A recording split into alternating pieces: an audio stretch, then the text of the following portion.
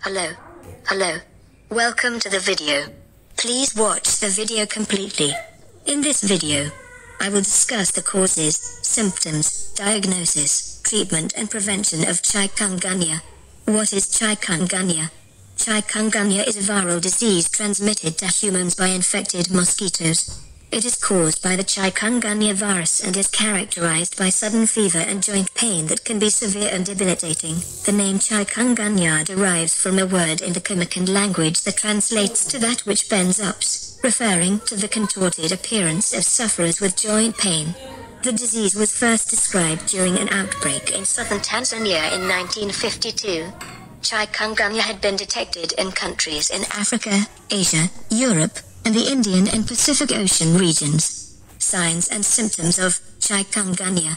The first sign of chikungunya will typically be a fever, followed by a rash. After the bite of an infected mosquito, onset of illness usually occurs 4 to 8 days later, but the range can be 2 to 12 days. Symptoms include sudden onset of high fever, typically above 102 degrees Fahrenheit, joint pains, headache, myalgia, arthritis, conjunctivitis, nausea, vomiting, maculopapular rash, characterized by a flat red area on the skin covered with elevated bumps. While the majority of people infected with the virus will have symptoms, 3 to 28% of people infected with chikungunya will remain asymptomatic, according to the Centers for Disease Control and Prevention (CDC).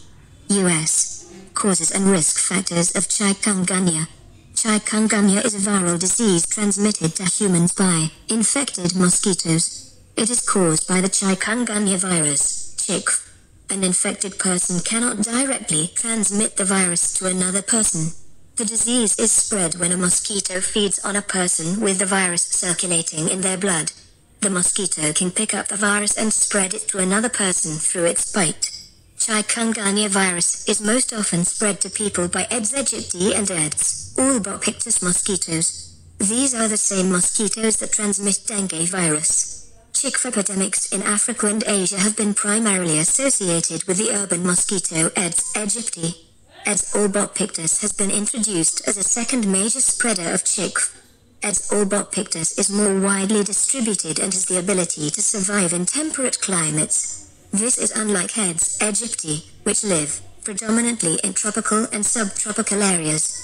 Proximity of mosquito breeding sites to human habitation is a significant risk factor for chikungunya. How is chikungunya diagnosed? A series of blood tests to detect the presence of chikungunya virus or antibodies. Several methods can be used for diagnosis of chikungunya virus infection. Serological tests, such as enzyme-linked immunosorbent assays, ELISA, may confirm the presence of IM and IG anti-chikungunya antibodies. Chikungunya virus antibodies normally develop toward the end of the first week of illness. IM antibody levels are highest 3 to 5 weeks after the onset of illness and persist for about 2 months. The virus may be directly detected in the blood during the first few days of infection as well. Samples collected during the first week of illness are tested by both serological and virological methods. Blood tests can also look for similar viruses like dengue and Zika, which have similar symptoms. Test results are normally available 4 to 14 days after a specimen is received by the lab. Treatment and medication options for chikungunya. There is no specific antiviral drug for chikungunya, so treatment involves relieving the symptoms. Treatment includes antipyretics to reduce fever, analgesics for pain relief and to reduce fever, drinking plenty of fluids, rest. An important precaution. Given the similarity of symptoms between chikungunya and dengue, in areas where both viruses circulate, suspected chikungunya patients should avoid using aspirin or non-steroidal anti-inflammatory drugs, NSAIDs, until a dengue diagnosis is ruled out. This is because these medicines can increase the risk of bleeding with dengue. Once a diagnosis is established, patients with persistent joint pain can use non-steroidal anti-inflammatory drugs and corticosteroids, including topical preparations. Physical therapy may help lessen the symptoms. Prevention of chikungunya.